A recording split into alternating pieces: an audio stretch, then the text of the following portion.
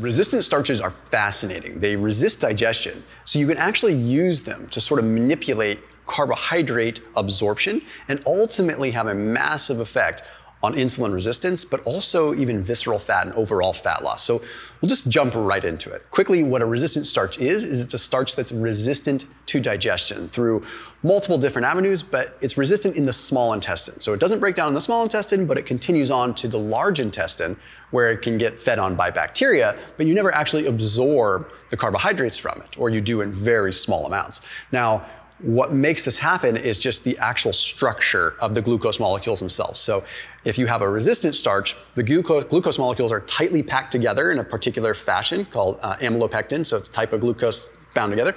So the enzymes just cannot penetrate. It cannot break it apart. They're like cemented together. Whereas like a normal starch, they're loosely packed, so the enzymes can get in there and break apart those bonds, and you absorb the glucose. So how can we utilize resistant starch? We're going to talk about different forms. We're going to talk about all kinds of different things. We'll talk about how to use them. And I'll put timestamps so you can like jump to different places, but I recommend you understand the inner workings of this. If you don't mind, please drop a comment. It helps the videos out. It helps the algorithm. YouTube really likes that. So just drop a comment, maybe ask a question, or just say thank you, whatever.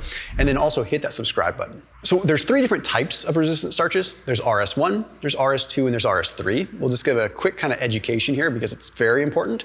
An RS1 starch is a resistant starch that does not digest or does not really break down because it mechanically cannot. It's so trapped in a plant cell wall that it actually just enzymes can't penetrate it. So it's really more about just the mechanical structure. So you're going to see this with things like beans, like kidney beans are such a great example. People eat kidney beans, they just get terrible gas because they don't digest them, right? So the mechanical aspect of RS1 is really what's important. It's in a lot of like different plant foods. That one's not that cool to talk about. RS2, we get into an interesting category because RS2 resists digestion because of a chemical compound. So they're chemically hard to break down. So things like green bananas or raw potatoes. Now these are things you might not really eat a lot of, so they're also a little bit irrelevant, but RS2s are fascinating because if you cook them, you change the structure to the point where they are no longer a resistant starch. So if you took a raw potato and cooked it, it becomes a regular starch and your body can absorb those carbs willy-nilly, and that can definitely impact glucose, right? Now, my favorite and probably the coolest that you can hack your way through is a resistant starch 3, RS3, a retrograded starch. Now, a retrograded starch is a starch that has been heated and then cooled, and you can eat it cold, or now the science shows that you can actually reheat it again as long as it's done under specific guidelines, which I'm going to share later in this video on how to reheat these starches. So for example, rice, you heat it, it's no longer resistant starch. You cool it, it's a resistant starch. You can even reheat it after it's been cooled, and you will still have it be a resistant starch. Now, we're going to get into the inner workings of that. I want to explain that more. I don't want to get too scientific on this, but you clicked on this video because you want to hear about how it impacts insulin resistance and visceral fat, right? First off, from a visceral fat perspective, let's hit on this first. There's a study that was published in Critical Reviews in Food Science. This particular study was rodent model, but they gave rodents regular food, and then they gave them regular food plus resistant starch. The resistant starch group ended up having an 8 to 45% reduction in total fat mass, of which a large percentage was visceral fat. Now, does this translate directly into humans? Yes, we've seen strong evidence in weight loss, in satiety, in GLP-1 receptor, GLP-1s, excuse me, having a huge impact on satiety and ultimate insulin function and how the insulin levels kind of come down. We'll talk about that in a minute too. But there was a study that was published in the journal Nutrition that was really fascinating because it looked specifically at RS3 starches. So these are the cool ones, the ones we heat, cool, and reheat. These RS3 starches, they found compared to, so in this case, they took rice that had been heated, cooled, and heated again, compared to corn that had just been heated, okay? So 2 similar starches in many ways. What they found is that the rice, the retrograded starch, this RS3, signaled significant amounts, created significant amounts of what's called propionate, which is a short-chain fatty acid that's produced by the microbiome. So because it didn't digest in the actual small intestine, it made it to the large intestine, got fed on by bacteria and cross-fed, and broke down into this thing called an SCFA, a short-chain fatty acid. This signaled some crazy things. These short-chain fatty acids, like propionate, actually regulate fat storage. So it regulated the amount of fat that could soak into a fat cell itself. It regulated this at many different levels. There was also an increase in what's called intestinal gluconeogenesis, which is a very energy demanding process, but also makes it so that we store less fat. Now, if we come back to that rodent model study, there were some interesting things that they saw that we can now translate. They found that these mice ended up having a better regulation of fat storage when the resistant starch was there. So their body just didn't just store fat extra. It actually was regulated better. And this could have been because the insulinemia was reduced. The overall levels of insulin were reduced, but also there was a massive increase in GLP-1. Now, we are familiar with GLP-1s now because Ozempic is a GLP-1 receptor agonist, right? So now we're seeing okay, resistant starches actually increase the amount of GLP-1 that we produce. Now, I've talked about different foods that have resistant starches. I put a link down below for Thrive Market. That's a 30% off discount link. The reason I mentioned is they have things like green banana flour. They have baked goods that are made with resistant starches. They have this kind of stuff. That's why I partner with them on a lot of videos, because it makes sense. The things I talk about are relevant to what they have on their shelves.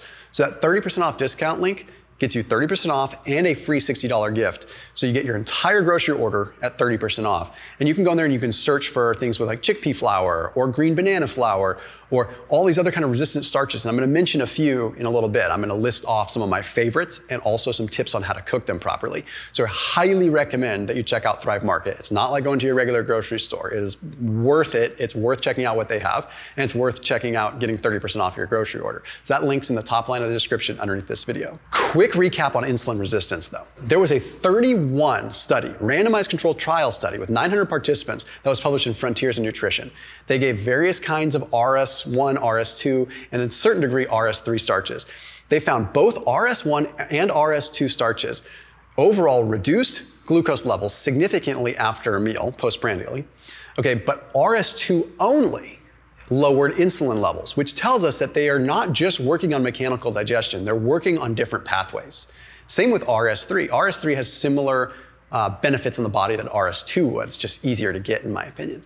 So what we're seeing here is that not only are we getting slowed digestion that could help us out with glucose, but we're actually having changes in insulin. Changes in our actual insulin levels that can potentially restore pancreatic beta cell function.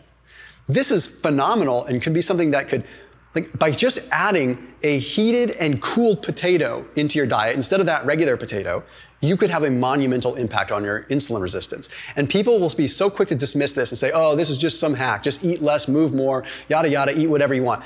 BS, man. This stuff works. It's like adding fiber in that doesn't taste like fiber. You're not having to choke down a bunch of weird chicory root or something. You're actually just choking down potatoes that are just reheated because you had them last night and now you want to have them again.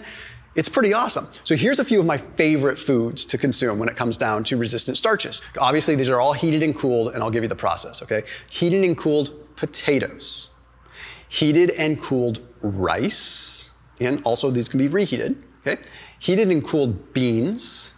Heated and cooled peas is a really big one. You wanna know a cool hack? Heated and cooled brown rice, because when you heat and cool brown rice, you don't just get the RS3 from the heating and recooling or heating and cooling, but you also get the already existing resistant starch 2 that's in the shell. Double whammy, super awesome. Heated and cooled pasta, like lentil pasta, legume pasta, you could literally heat it, cool it, and then reheat it again. Tortillas, awesome. Okay, you could cook a tortilla, cool it, and then simply warm it at a slower rate, and you have a resistant starch. Combine that with beans, think about it, beans, rice, you could make a resistant starch burrito that has way less impact than a regular burrito. Sweet potatoes are obviously a great one. They're already resistant starch to begin with, and then they become retrograded even more. So that's a great one to add in. And another one you can do is oats. I'm just personally not a big oat fan. So that's another one that you could simply do. Now here's the rules. You can cook them and heat them. You need to cool them for 12 to 24 hours. Okay, the longer the better.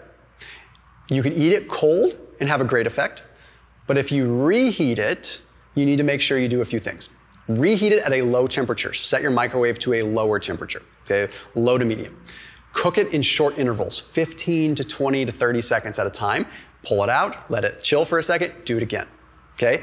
This is really, really important. Also, if you add moisture to it, it protects it a little bit. It doesn't dry out and change the structure. So that's an important one. The cool thing is, the more that you heat it, cool it, the more changes and actual like realigning and restructuring of the molecules it has. So it becomes more of a resistant starch each time you heat it and cool it, which makes it phenomenally interesting. This is one of the biggest hacks that just is not talked about because it comes across cheesy. Oh, I just reheat my potato. We're not saying this is gonna reverse anything, but holy cow, if you have to like eat a potato, why would you not just meal prep potatoes, cook them, put them in the fridge for 24 hours, and then just reheat them each day, and you're lessening the glycemic load of these, index of these things significantly and having a huge microbiome benefit. So as always, keep it locked in here on my channel. See you tomorrow.